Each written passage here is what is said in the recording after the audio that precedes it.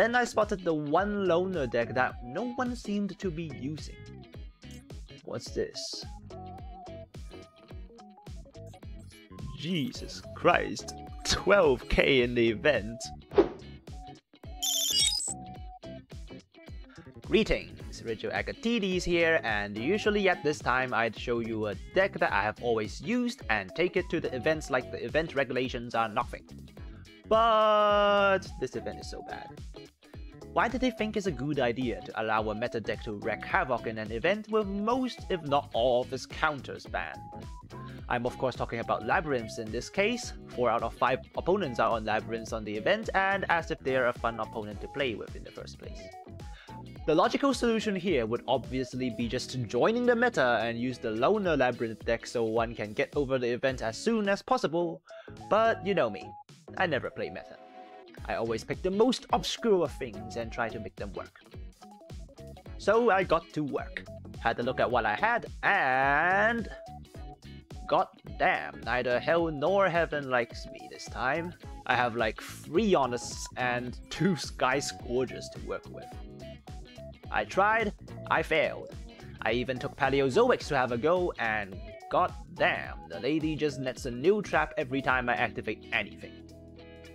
If I've learned one thing from this half a year of VTubing, that be if you don't find it fun, your video won't be fun either.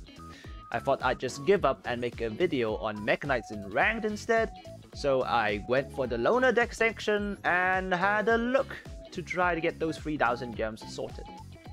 Then I spotted the one loner deck that no one seemed to be using, not even when I'm watching others. Cyber Angels, a very old archetype all the way back to the GX era with additions in Arc 5, and most recently all we remember about them is Ben 2. Of course in this loner deck we do the exact same thing most of the time. Let Diviner get Ben 10 and spam the heck out of it.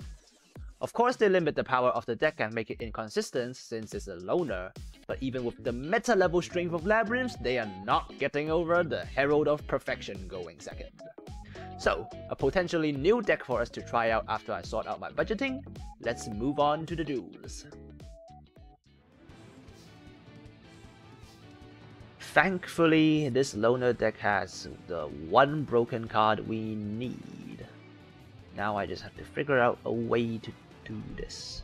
With Perfection and Dawn of the Herald in the hand, if we use Dawn of the Herald, tribute Ben 10, that will return Ben 10 to the hand because somehow that ritual spell has a second effect. Lovely.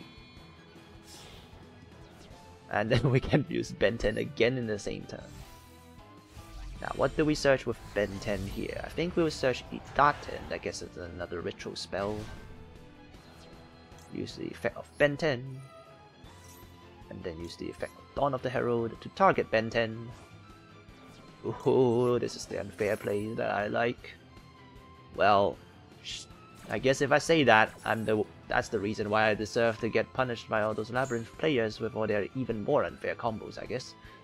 And then Ritual with Idaten.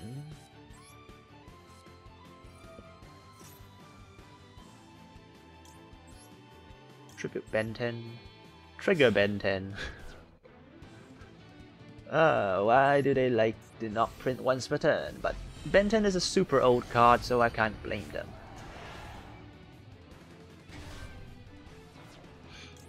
Ben 10, Idaten.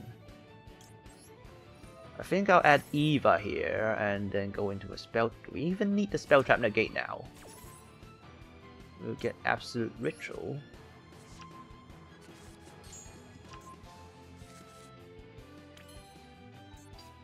We'll get Hip Potion in again. You can't play Kaijus in this event, right? The only one you can use is Radiant, but no one builds boards in this game mode or event, so we don't even have to prepare for that. Ariane. Send another card as cost. I would love that. Special summon at level 4. We'll just pop that. Not like Herald is once per turn anyway. We'll tribute the Petite Angel, I guess. Tribute it once first. And then when Eva goes, there will be 2 cards to get rid of. Well, not get rid of, to banish. At the back, Cool Clock, can't be asked. Set card. Activate Compulse, we'll have to negate that. Good thing we have Eva. Good thing I did not forget to search Eva, that is. Trigger Eva. This is so unfair. Okay, Herald of Perfection perfectly shut them down.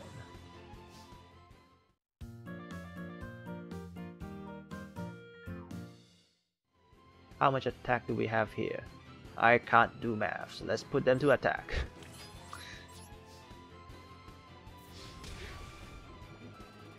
Is this enough? I don't think this is enough. Wait, this is enough. This is OTK thanks to Hip Hoshi Ningen. Well, I guess you really need to use something unfair to play against unfair things. Negating 3 in 1 turn? No problem. Not a very threatening board, but at least it's better than nothing. Now, what we have here is a Spell Trap Negate that floats into stuff. Do we have anything to float into? Yeah, we have 2 cards to float into, and Natasha can negate an attack while coming back from the grave as something good. But our opponent has the Droplet Brain Control. He's up to something weird. 2 spells to negate. Okay, we'll Herald, because we can still respond. Dump the Eva.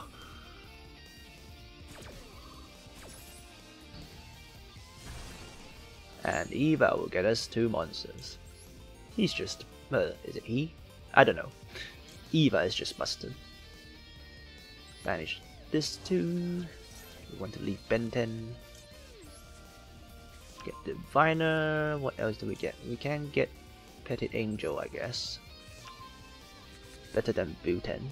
I have no idea how to use Buten. It makes a fairy a tuner, but what does that do?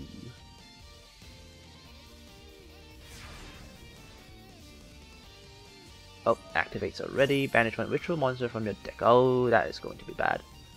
Yeah, we'll let that through. Yeah, none of it does anything. Oh, wait. Ah, crap, we don't have a spell. Huge mistake. We'll have to play with it.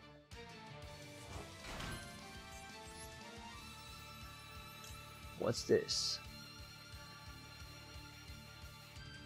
That's an interesting one. We can gain some life points here and then summon that thing, I guess.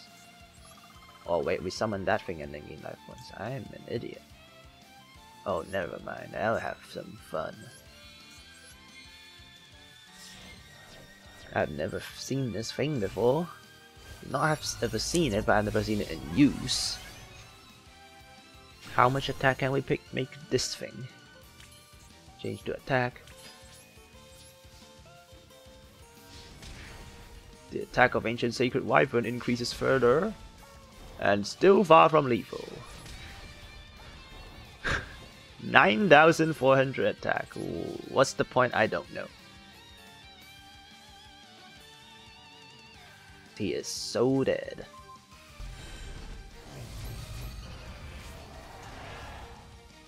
This will get rid of their back row. I'm not even going to activate Benton, I guess.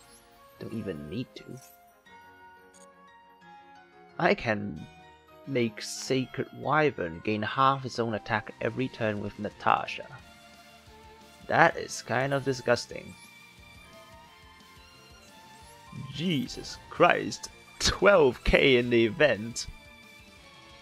Well, that's a person. What is it? A personal record? I think I got higher with Ra, but get it even higher.